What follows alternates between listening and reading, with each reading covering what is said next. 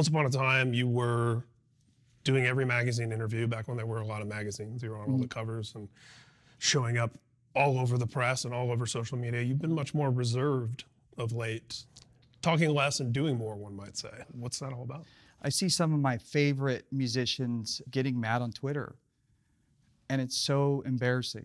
And I've done it. I cringe. I cannot believe I said some of the stuff, you know, and then I go and look at, like, I won't name some of these people, but they're older than me and they're like kind of rock star legends, and they are continuing to do that. And it just literally destroys this image. And I don't want it to destroy that image that I have, you know? So like in my head, I'm like, no, man, this guy, he's like, you're complaining about, I don't know, there's a long list, you know? I mean, of course, these platforms are designed to be addictive. And for those of us who might struggle with impulse control, it's such a perfect drug to be able to just get on there and react to everything that's happening. It's definitely addicting. It is. And that's why I don't have it on my phone. I feel like your quality of life goes down and you don't even realize it's going down, like mentally, like because you're constantly looking at Instagram, constantly. It's the frog in boiling water, right? Yeah, you're constantly looking at Facebook, and you're just constantly looking at people upset at each other all the time. That's what I've noticed. I think taking it off your phone sounds like a nice happy medium, as opposed to becoming one of those people that's like, I'm not even on there. I don't even have it, because that becomes a thing in and of itself too, right?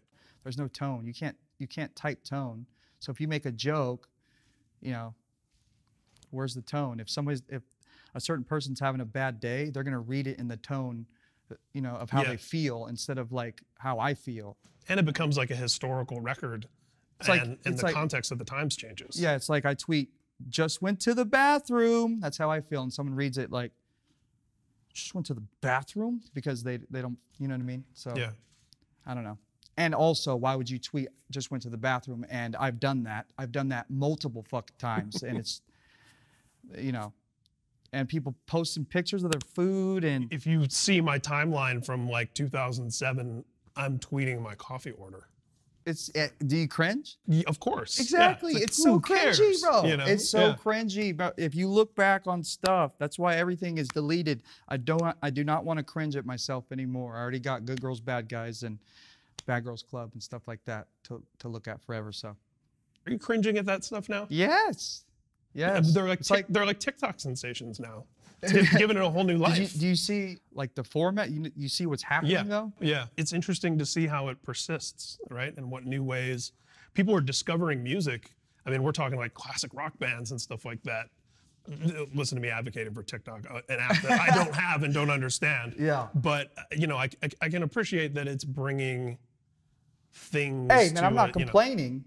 I'm not complaining because it just literally makes my streams go up like exponentially, you know. But you're allowed to cringe at stuff, you know. Like when my hair was this big, I looked like a cross between like Macho Man Randy Savage and Van Halen, you know what I mean? Like Motley Crue. But I'm sure Motley Crue and Warrant and all those bands look back on photos and videos of them and kind of cringe a little bit. I mean, it's like yearbook photos. It was a moment in time, and it was a great memory too as well.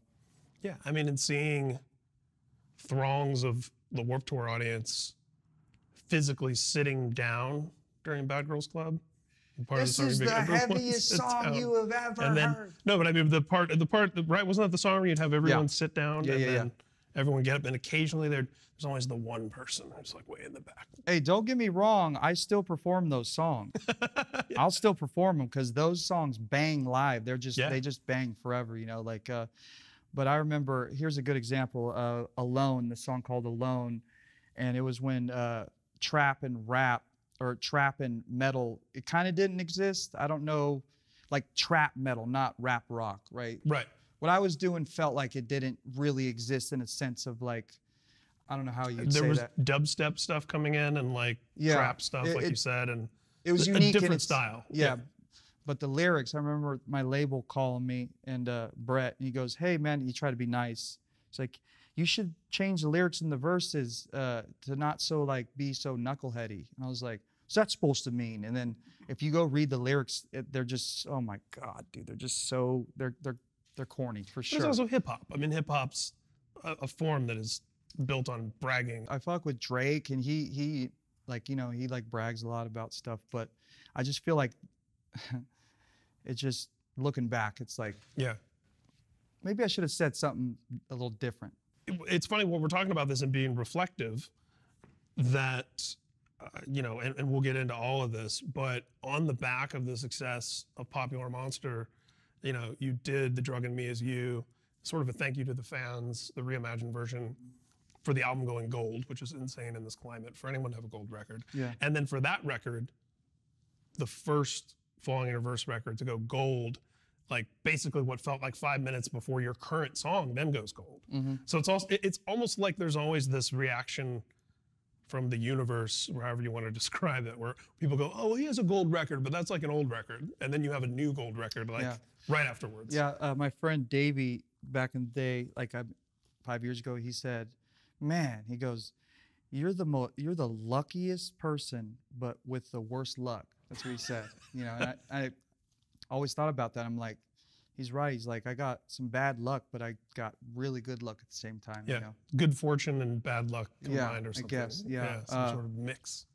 Yeah, I don't know. I just wrote about how I felt. I watched the Joker movie with Joaquin Phoenix, and the song was already in the works. The lyrics weren't, and that movie made me feel some type of way, you know. And I just wrote the lyrics down. That's how I felt when I went into the studio. That people like wonder how my voice is so low. That's how I actually literally felt. You know, I've been to the emergency room many times thinking I was dying, and it was they're always like, panic attack, you know. Yeah. But this was years ago, and it's better now. But I just remember being in the midst of that and be like, nah, you cannot tell me that what I'm feeling is a panic attack. That I'm dying, you know. To have the success with Popular Monster and to do that sort of reward and gratitude to the fans with the reimagined version, doing the reimagined, did that kind of lead to the I'm Not a Vampire revamp? There was no real planning. It was just like kind of like an aha moment kind of thing. And I was like, how can I do this again and make it more modern and make it more like epic, you know? It's definitely that for sure. I could say that with fucking confidence for sure. But Popular Monster, here's the weird thing about Popular Monster.